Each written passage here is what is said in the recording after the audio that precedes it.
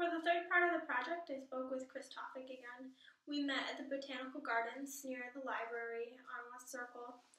I thought this would be a nice place to enjoy the good weather we had that day and just have a nice, relaxed place to talk. My thoughts were that it would be a straightforward conversation, but perhaps a little awkward or artificial,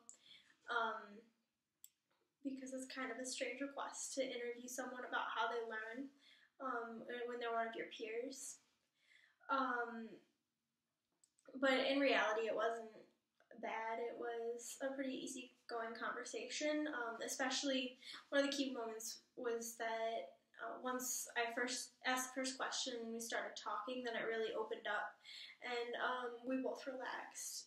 I also felt that when I introduced my own perspective about halfway through, the conversation got a lot easier, and Chris was more comfortable speaking honestly about what he does in his learning and in his class, and giving some more perspective on that. He talked about an honors chemistry course for the most part, which he found challenging because of its fast pace and wide range of topics to cover. So some of them he was naturally good at, but others were confusing or more difficult for him to learn. He could sometimes tell if he was going to do well on an examination, but sometimes not. So metacognition was not the best, or it was difficult in that particular course to know how that was going to go. Strategies that he uses for chemistry are writing down the givens in a problem, so any information that is given, like numbers, data, what you're solving for, that kind of thing. I'll writing those separately and also creating a diagram with them, which might be filled in with other information as he solves the problem. For studying, one of his strategies is solving homework or example problems while looking at the solutions until he actually knows how to do that problem by himself, so that he can memorize the steps to the problem. I guess this would be kind of a form of rehearsal, where rather than rehearsing just factual information, though, it's rehearsing methods of solving a problem. Chemistry involves a lot of algorithmic thinking, I would say, because there's definitely a process and an order of steps that has to be followed. He learned his strategies from experience, what he's had success with in the past. When he's done well on tests, he remembers the kinds of things he did to study for those tests or to learn those sections, and then he uses those strategies again. Also from what peers and teachers have recommended, and also just what's available. If there are example problems available, he'll do those. If there are good notes on a section or the slides are up, he'll look at those. So I see a lot of similarities to myself in this.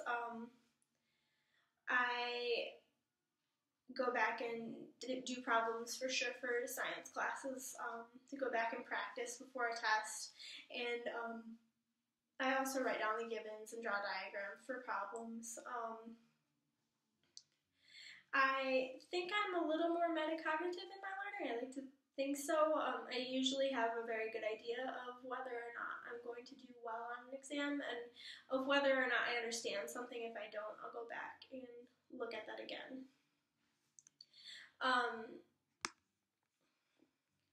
Sorry, one moment.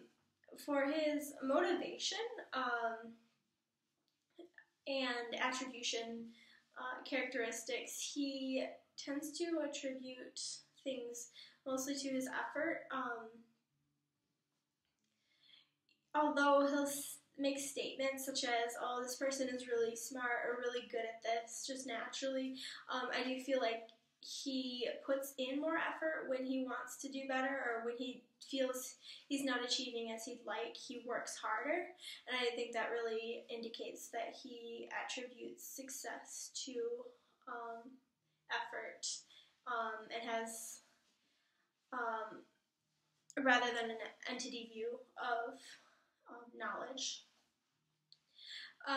He likes challenge, and he does enjoy chemistry.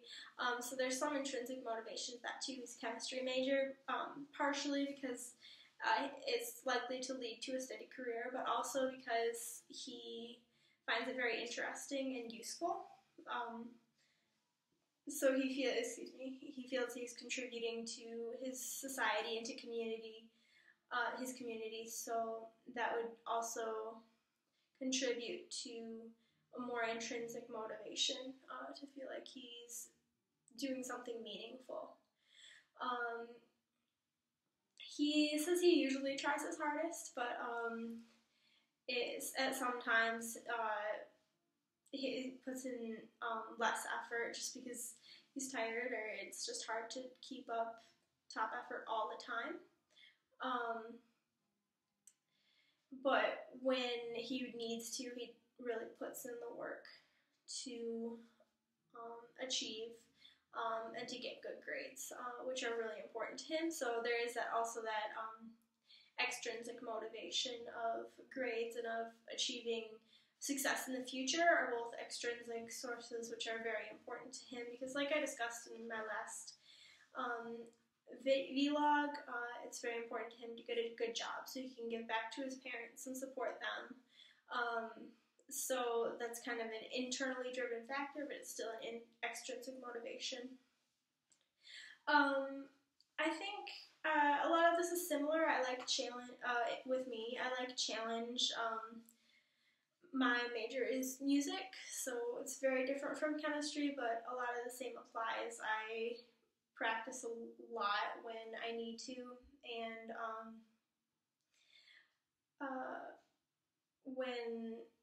in order to achieve to the level that I want. Some of that extrinsic, because of grades or because of the approval of my instructors, but I think even more of it is intrinsic for me because I just really love music.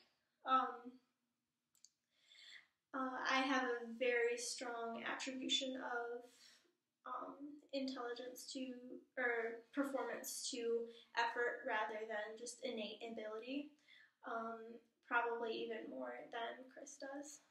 So